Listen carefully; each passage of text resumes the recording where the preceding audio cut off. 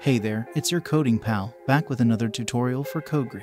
Now, if you're anything like me, you probably spend most of your leisure time browsing sites like awards, searching for that spark of inspiration that ignites your creative soul.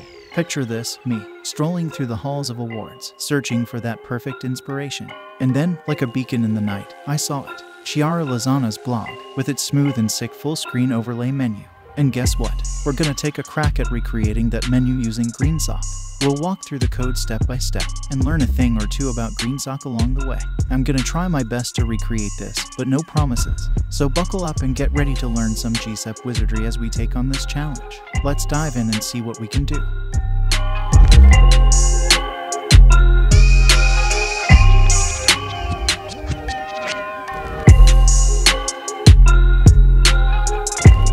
We'll divide our markup into 3 simple segments. First, the toggle button that will open and close our menu. Second, an SVG element that will serve as our stunning overlay. And last but not least, the menu links themselves. So let's get started and create the foundation for our masterpiece. Let's start with the toggle button, which will be the key to unlocking our menu magic.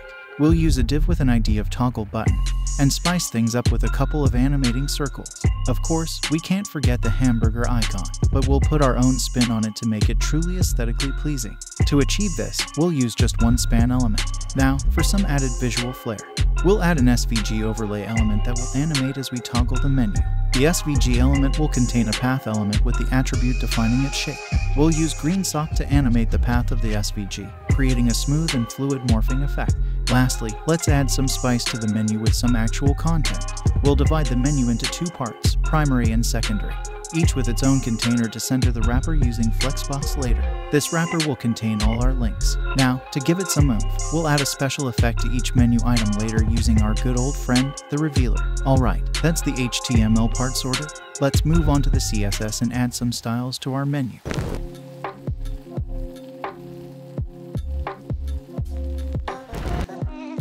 First things first, we've defined our colors, which will help us maintain consistency throughout our design. Let's start by resetting any unexpected margin or padding that the browser might add, giving us a clean slate to work with. Now, let's give the body some love by setting its width and height to take up the entire viewport. And to add some personality, we'll apply a background color. Don't forget to set the font family to your chosen typeface. And to prevent any unexpected scrolling, we'll hide any overflow.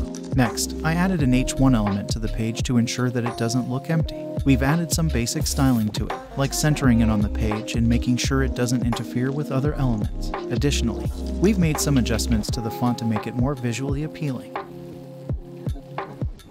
For the overlay, we don't need to do much. We'll just set its width and height to cover the entire viewport.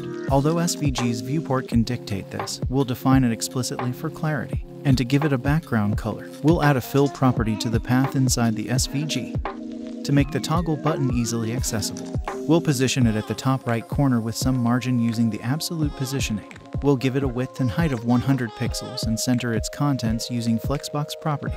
Finally, we'll set a z-index of 2 to make it appear on top of other elements and add a pointer cursor to show it's clickable. We'll define a generic style for the toggle button outlines by setting up their width and height with a solid border.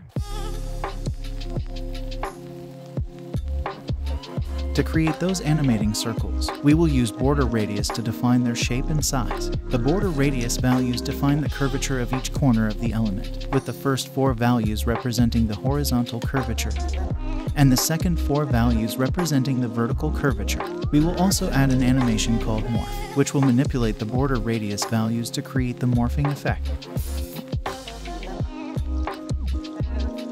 To style the hamburger icon, we'll first give it a relative position along with a height and width. For the span elements, we'll set their absolute position, centering it from top, giving width, height, and background color. We'll also add a transition property for smooth animation. Additionally, we'll create a span pseudo element for the top line of the hamburger icon and apply similar styles with a translate Y property to move it slightly up.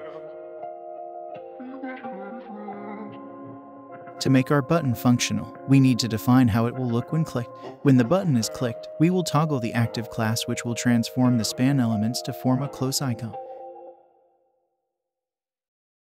To finish off the styling for the menu content, we will set its position to fixed and the width and height to occupy the full viewport. Using Display Flex, we will arrange the primary and secondary navigation side by side. Additionally, both containers will have 100% height and be displayed as flex containers. Let's add some charm to our links by positioning them relatively and adding space of 120 pixels from the top to leave some room for the spectacular GSAP reveal effect. Although we'll eventually use a lighter color, for now, we'll use a different one to help you follow along. We'll also apply a different font size and some margin to the span element to make them more noticeable. To hide our text, we will need a wrapper. We'll first give menu item a position of relative, and then create a revealer with absolute position either using the HTML revealer we had or a pseudo element. We'll set its width and height, and match its background color with the overlay so it stays hidden when the menu is open. Let's keep things neat and centered by aligning our container elements to the center using Flexbox. We'll set the primary menu's display property to flex, and then define the flex direction as column to achieve the desired layout. We'll also use Justify Content to align its content horizontally, and align items to center them vertically. Unfortunately, due to limited space, I'm unable to show you the HTML code, but trust me, it would have made things much clearer. Without further ado, let's add a touch of elegance to our primary menu by styling the font size of its links. Finally, it's time to style our secondary menu. Let me first put the colors and wrappers back because the secondary menu also follows a similar approach as the primary menu, with just a few flex values updated to add some gap between the links. However, since you've already got a good grasp of the primary menu styling, I'll fast forward this part for you. Finally, to add that last touch of visual appeal, I'm creating some breathing room for the first and third links in the primary menu by adding some left margin. This will make the overall layout look more visually pleasing.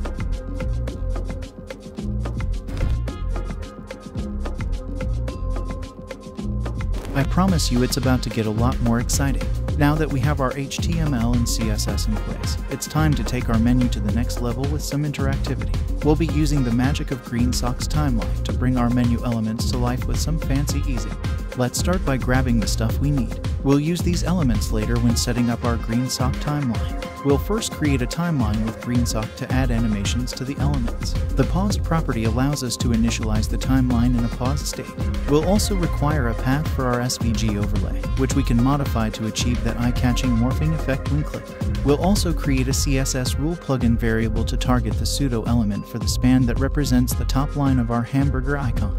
This will enable us to animate it independently later on. Now, we are setting up some initial states for a couple elements. Let's set the background color of the before pseudo element for the top line of the hamburger icon, and set visibility of the menu to hidden, which is useful as we want to show the menu only after it has been animated into view.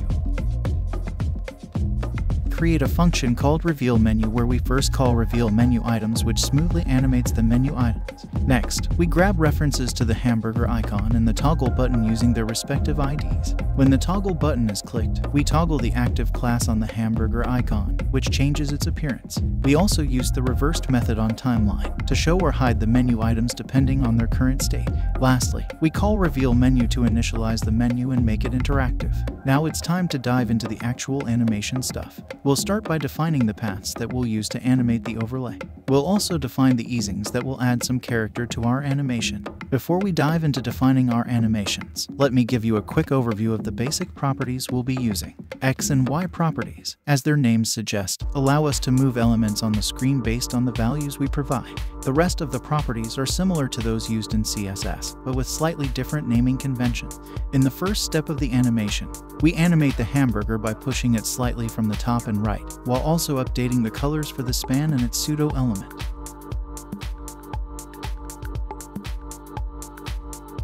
Moving on to the toggle button outlines, we want them to have a slightly bigger appearance when clicked, while also adjusting their position. This will be achieved by passing increased width and height values to the animation. The timeline animations usually occur in sequence, but with the lesser than symbol, we can combine them to occur simultaneously with the previous animations. We'll use this symbol here because we want these elements to animate all at once, except for the links, which we'll bring in separately. To animate the overlay, we use the attribute method in GSAP, which allows us to modify SVG attributes like path data. First, we animate the attribute from its default state to the starting path, and then we animate the path attribute again to the end path. By using -0.5 as the parameter, we offset the start time of the second animation by ½ a second, creating a smoother transition between the two animations. Finally, we'll reveal the menu itself by setting its visibility to visible, and then animating the links to slide in from the bottom by setting top 0. Let's also add some stagger to add some delay between revealing those links. I hope this tutorial has provided you with an overall idea of how to create an animated hamburger menu using SVG and GSAP. With just a few simple animations, you can add some extra visual appeal to your website. If you're interested in getting your hands on the source code, you can become a pro member for a price equivalent to a cheap lot. By doing so, not only will you be supporting me, but you'll also gain access to the source code for each new tutorial and a variety of other exciting perks. See you in the next video on Wednesday.